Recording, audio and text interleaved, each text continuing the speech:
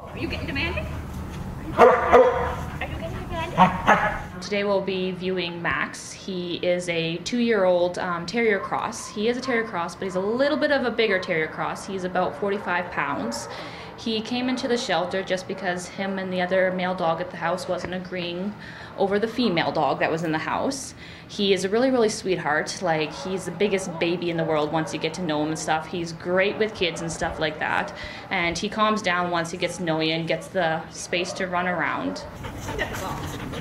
He is a little bit active. Like, he would be great in a home with, you know, backyard to run around with, someone to play fetch with him, you know, take him for long walks.